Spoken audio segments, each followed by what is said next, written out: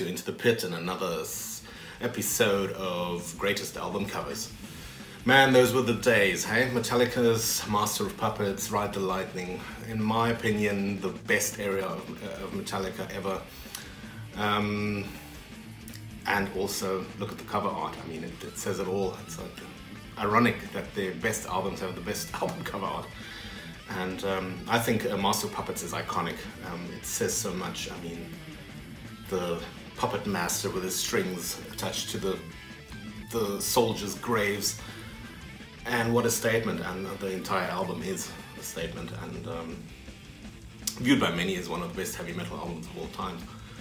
And I can only second that. And this is also when Metallica still used the best version, if you ask me, of their logo.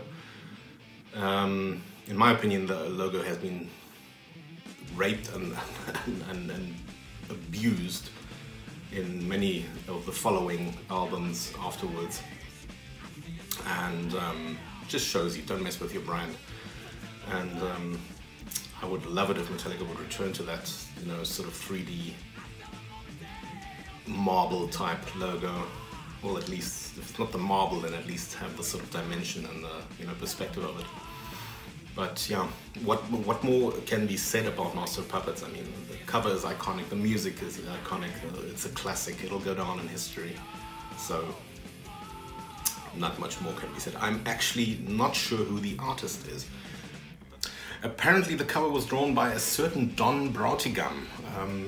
We haven't heard much more of him. I'm not sure if he's done any other work. I think he's done some stuff for novels for Dean Koontz and Stephen King.